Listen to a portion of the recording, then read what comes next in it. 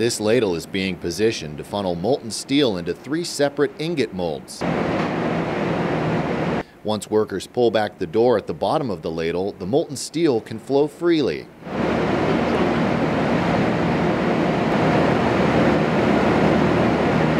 This process takes place at Ellwood Quality Steels, just one of 10 divisions under the Ellwood name.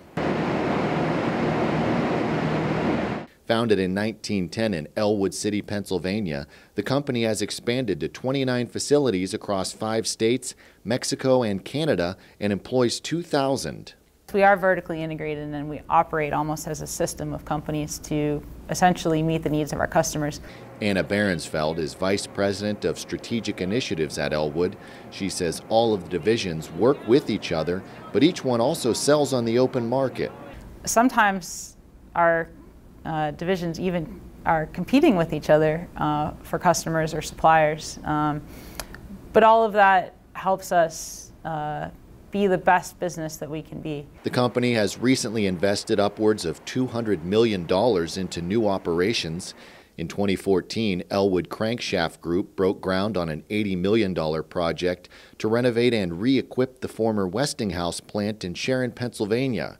Earlier this year, construction began on Ellwood Quality Steel's $60 million remelting plant in Newcastle, and this past September, Ellwood Engineered Castings in Hubbard announced its plans to construct a $60 million aluminum castings plant at the site and open a new division, Ellwood Aluminum. Today, our distribution group, Ellwood Specialty Steel, they service the automobile industry with aluminum that they source, they cut to order and distribute to the automobile industry.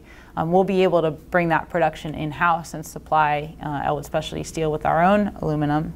Behrensfeld says because Ellwood has a wide range of capabilities, they're able to expand their reach and remain competitive in different markets, such as oil and gas, aerospace, automotive, and military. So anywhere you see a large steel piece, it could be produced here. William Edwards is the Chief Technical Officer at Ellwood and says keeping up with cutting-edge technology helps the company maintain an advantage over the competition throughout different markets. Steel is seen as an old industry, but it's a highly technical industry where you've got to be able to control, your melting process and forging and heat treatment processes to get the properties out of the products that you're providing to your customers.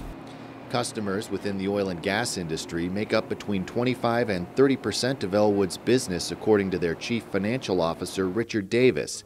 He says onshore oil and gas exploration has rebounded in some areas since oil prices crashed during the later half of 2014. Since the oil collapse from a few years ago, we haven't fully recovered to where we were prior to that. But over the last 2 to 3 years, we have incrementally increased our sales about 10 to 20% per year. With 10 divisions, each having their own 3-letter acronym under the Ellwood Group, the company decided to market itself in a simpler way.